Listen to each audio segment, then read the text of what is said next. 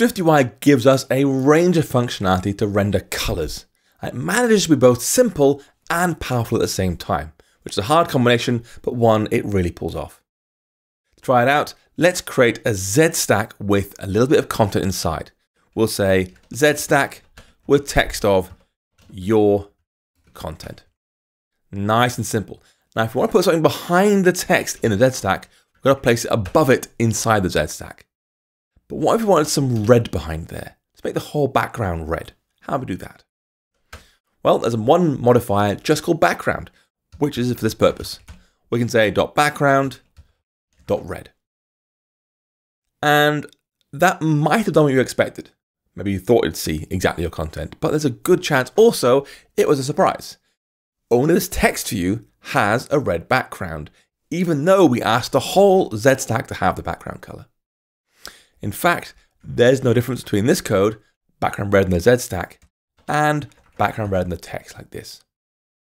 This is because the Z stack automatically fits its content. Now, if you want to fill the whole area behind the Z stack, what we want to do is treat that red as its own view by writing just color.red like this. Boom. And this color red is actually a view in its own right. We can just draw text, shapes, colors, boom, as its own view and mix them up freely. Now, when we had before background.red, I didn't have to write color.red. Right? I could just say .red because SwiftUI could figure out, well, it's background. What else is it going to be? Of course, it'd be a color or some other kind of view.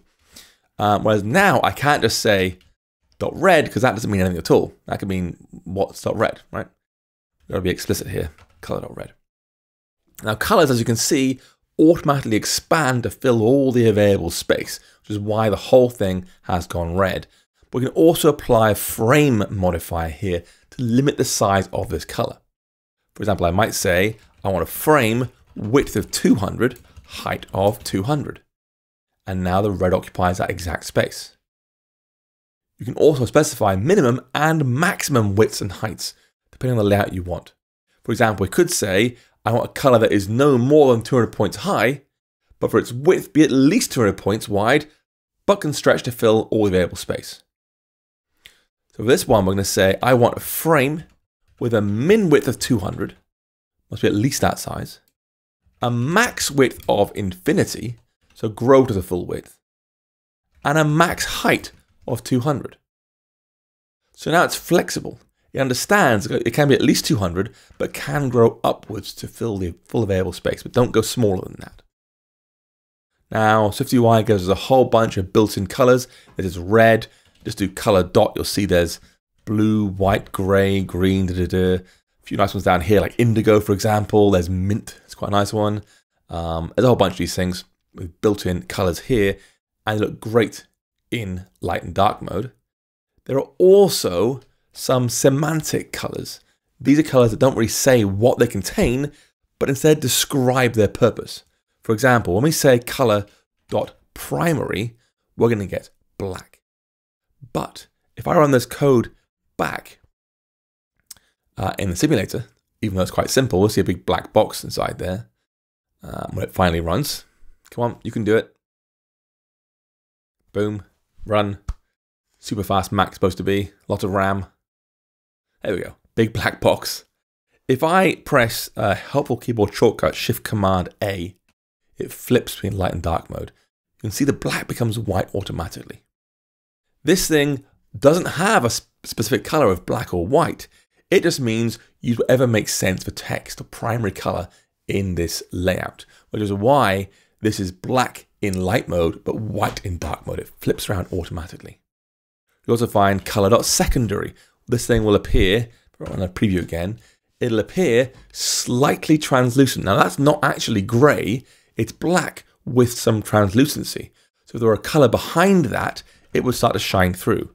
If I do like background.blue for the whole Z stack, for example, you now get a sort of steel blue color behind there, because secondary has black with opacity, backing onto the bright blue here. So. That's colors. Now you can see there's built-in ones like red, green, blue. There's semantic ones like secondary, primary, and so forth. A whole bunch of those to work with. In fact, you just scroll through and find them all because there's a whole bunch of them. But you can also make your own. You can just say color with, say, red of 1, green of 0.8, and blue of 0. You'll get this nice sort of gold color. However, regardless of what color you choose, when it's told to expand all the available space, you will notice it leaves some things white. How much is left white depends on your device. This is the iPhone 15 Pro canvas and simulator, and so on mine, it leaves this space at the very top and very bottom. This is where the little capsule dynamic island lives there. At the bottom is a home indicator.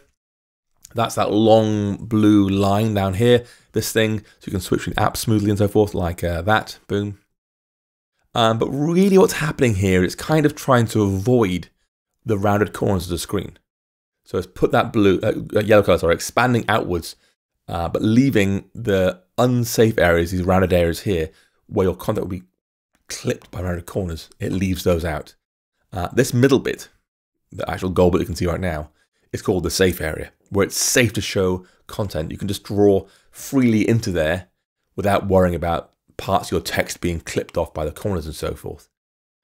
If you really want to expand to fill the available space, you can do so.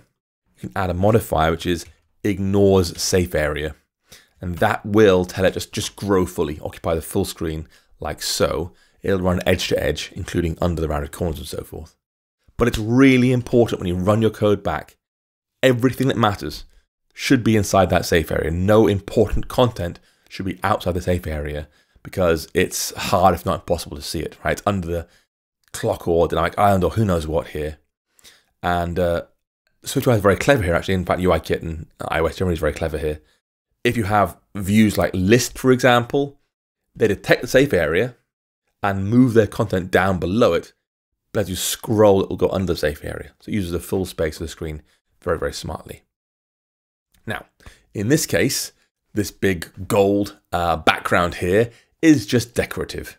There's no important stuff in there. That can extend edge to edge just fine. Before we're done, there's one more thing I want to show you, which is that as well as using fixed colors like red and green and so forth, the background modifier you saw earlier can also accept materials. Materials are effectively a frosted glass effect on the screen, which blur whatever comes behind them really nicely, creating these beautiful depth effects. It's used a lot in iOS. To see this in action, we're going to upgrade our little Z-stack a little bit. So we're going to say the Z-stack here with VStack spacing 0. In there will be color.red and color.blue. So it'll expand to fill full space, half and half, like that. I'll add in ignore safe area again, so it goes edge to edge. And our content here in the middle, I'm going to say has a foreground style of secondary, so slightly translucent. Has a padding of 50, so a space around it. And then a background of ultra thin material. And you get that. Now I'm going to run this thing back and you can see it yourself nice and big on the screen. What you're seeing here is a little bit of the red at the top and a little bit of the blue below, but blurred. There's a frosted glass effect here. It's really, really small. There are multiple materials available. Ultra thin is the thinnest one, as you might imagine. There is regular and thick and so forth, and ultra thick. But it just lets a little bit of the background shine through so you can see what's happening here, and automatically adapts to light and dark mode. So if I toggle again, Shift Command A, we get the dark mode version and light mode version like that. So it adapts automatically very, very nicely.